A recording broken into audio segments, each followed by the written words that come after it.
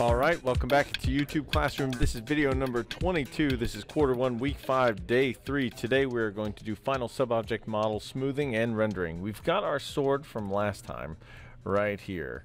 And we've got the basics down. The blade is sort of okay, but if we render it right now, if we hit F9 and render it, you can see that a lot of the edges aren't smooth where we want them to be. There's no like smooth, there's no hard edge that runs down the middle. So today we're going to get into smoothing in a lot more detail. Now if we go back to our original art, oops, that's the wrong folder. If we go back to our art, we remember that the sword itself had a bunch of like pieces to it.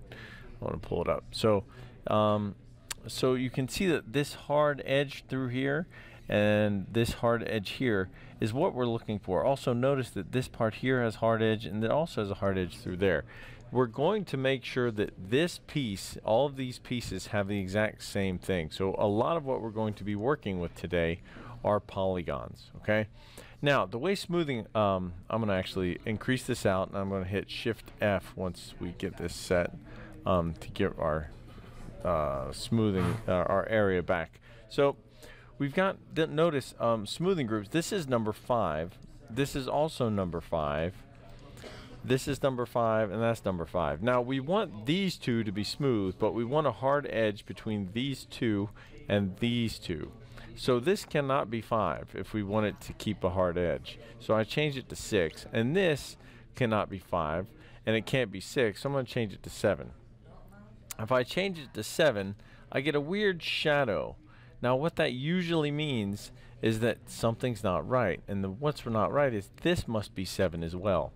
If I've got a 7 edge and a 7 edge, it tries to make it look smooth. So this side cannot be 7, it can be 8. And this here can be 7, but this cannot be 7, okay? This part here cannot be 7 because you still get weird edges, okay? We said this is 5, this is 7, this is 6, this is 8, so this can be 9, and then this can be 10. By giving every single one of these edges its own thing, we can get that hard edge that we were looking for.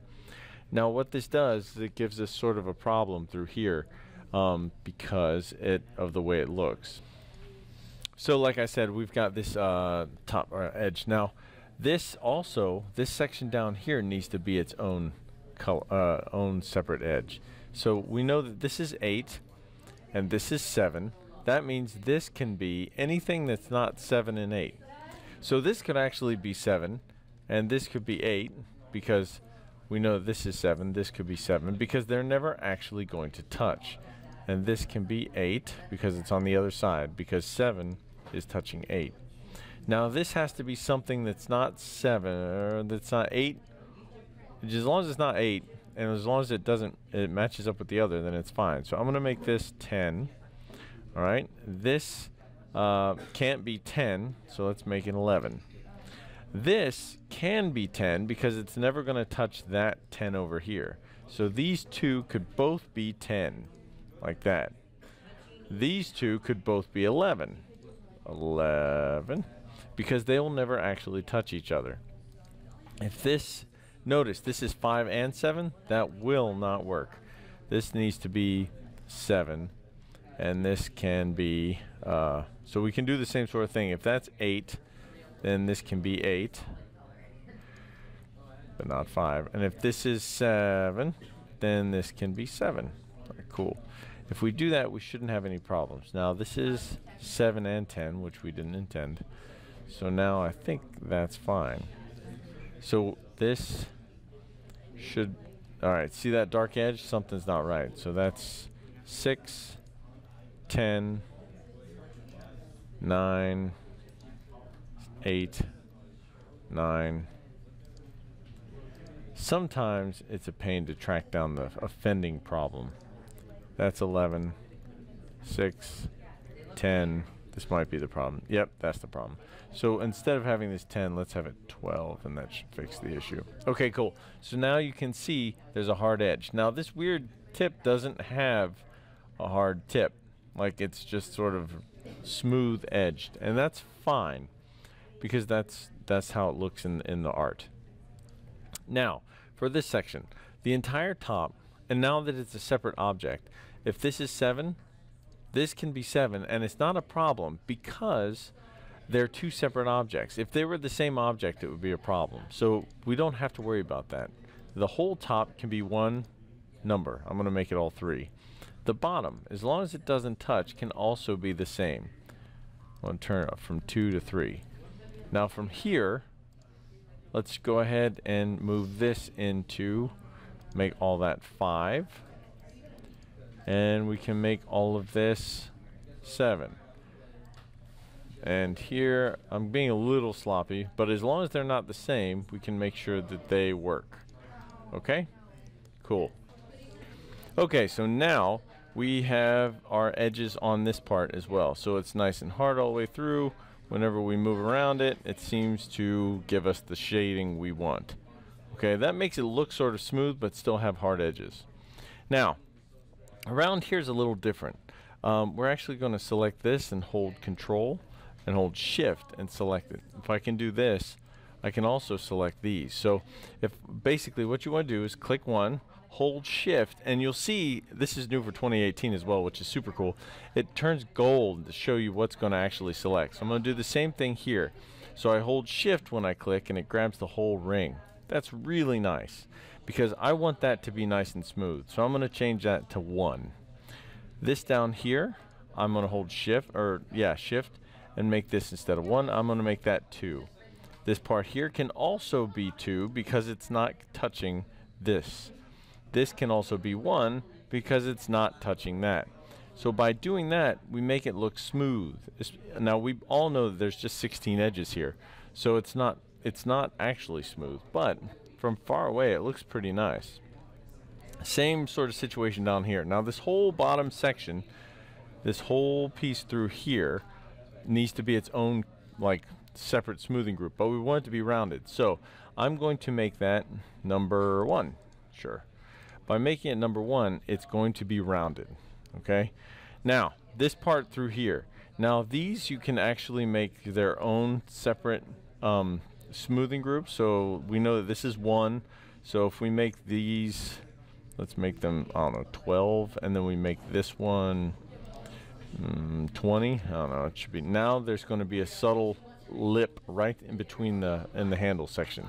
So now this whole portion is done. The whole sword is actually finished now. All the smoothing groups are done. We should be able to grab it and look around and make sure everything looks good smoothing wise. Now what we're going to do is create our materials. The materials, we're going to hit M. We've got a bunch of these materials. This default standard is what I'm using right now on the entire object, and we're going to let's go ahead and make that into a brass. So I'm going to double click this, and we're going to change the diffuse to a brass color. Okay, cool. So this is going to be brass. So everything that's not brass is going to be through here. With that, we're going to change our glossy, our specular level actually. So we've got like a sort of glossy look to it, and you can adjust this so it looks like, oops, wrong, I didn't mean to grab that. You can adjust this so it looks a little more or less glossy, but I want it to look brass-ish. So there's that. So that's going to be the brass. The next thing I'm going to create, I'm going to double call this MAT_brass. Okay. Now the next thing I'm going to do is actually change some of the other faces for the sword blade. So I'm going to right click, materials, scan line, standard.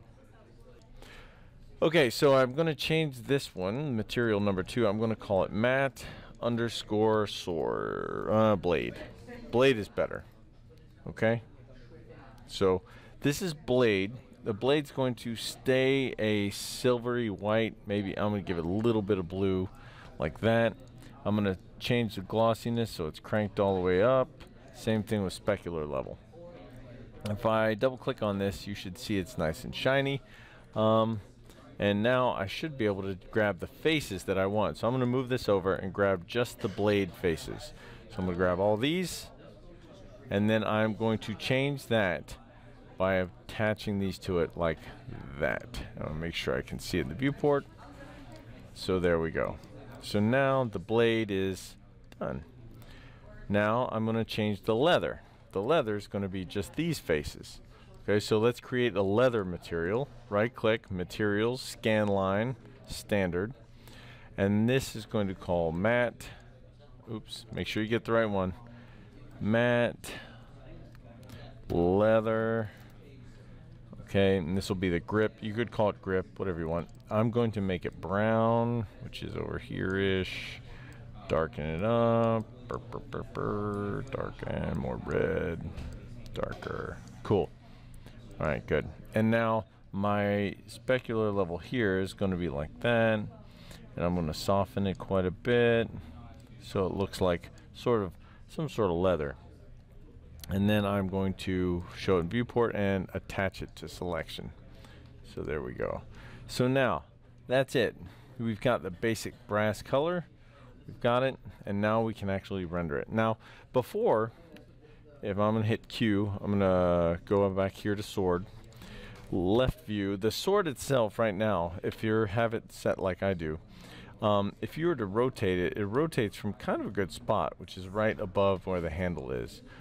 You can set it right now if you want.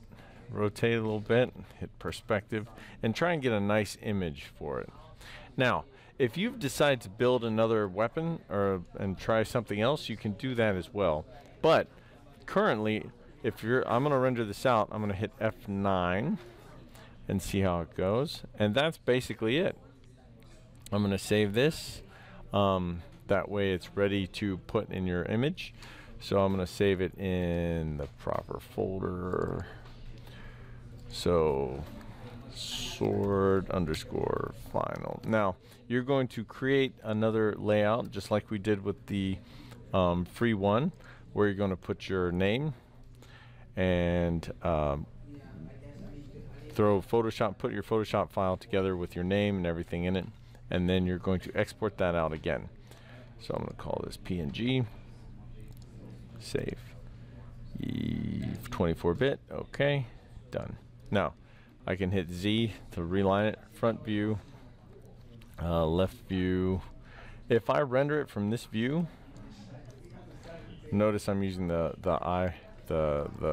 section here. If I hit F9 and render it from this view, I can save this. I'm going to call it sword front. Actually, sword left. Ooh, left. Ah! Left. Hit save. Make sure it's 24-bit. Alpha channel set. Cool.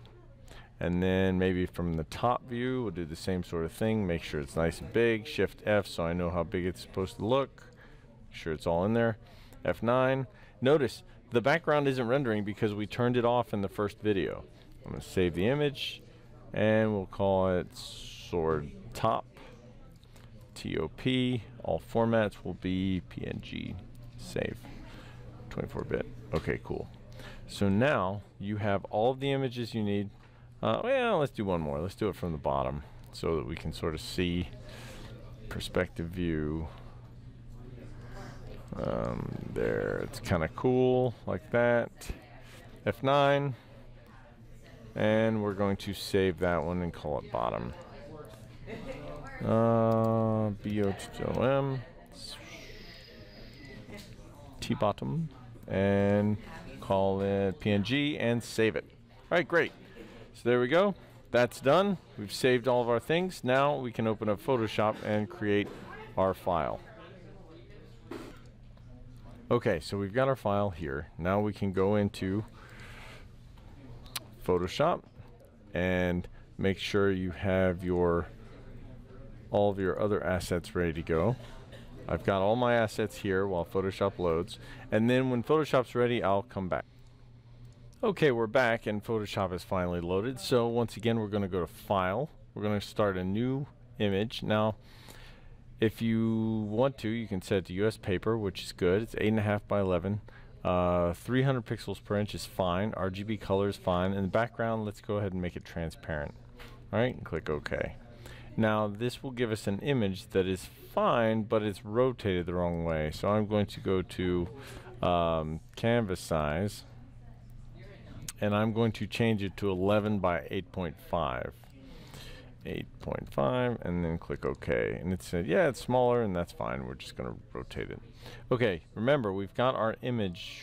Whoops, we've got our images over here. I'm just going to drag all of them in.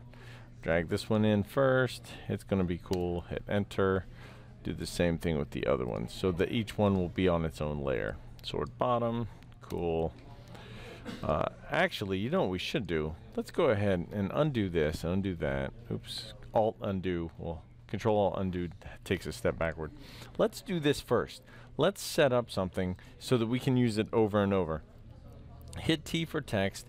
Drag it out up here across most of the top, and then put whatever your period is. So let's say you're period 8, which you're not. Take a space, your last name, and then whatever the file name. Just put that. And now find whatever cool font you want. I don't know, whatever. You can do whatever you want.